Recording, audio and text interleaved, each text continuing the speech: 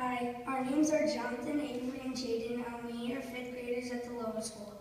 We are working on a project called the exhibition where we find a problem in our community, research it, meet with experts, and come up with an action plan to solve the problem. We think texting while driving and being distracted while driving is a big problem in our community. Did you know that more than 3,000 teens die each year in crashes caused by texting while driving? When I say go, please close your eyes. Go. Open them. Your eyes are closed for 5 seconds, which is the minimum amount of time you would look away from the road while texting. During that time, you will have traveled the length of a football field.